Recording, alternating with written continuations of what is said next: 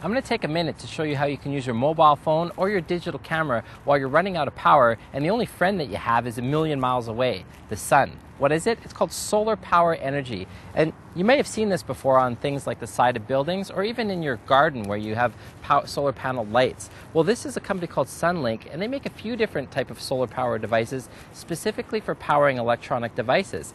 This is called their solar panel folding panel. And if I open it up here, you can see that it's a flat sheet that has a number of different solar panels in it. As a matter of fact, this one has 8 in it. Simply by putting this in direct sunlight, each of these panels collects energy and passes it up to this little transformer box on top here. Well, the transformer box cleans that energy, stabilizes it, and puts out, in this case, a 12-volt signal. Now, any device that you have that can plug into something like a cigarette lighter adapter, you can now give it power, both to recharge and run it.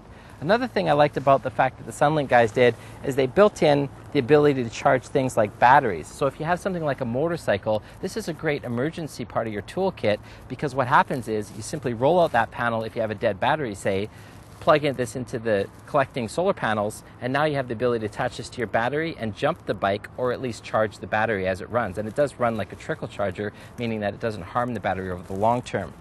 Overall, I would say that using solar panel as a direct energy source probably isn't the best thing to have to rely on, especially if you're not in a good sunny environment, but it is a great way to power up your devices if you can't plug into the wall.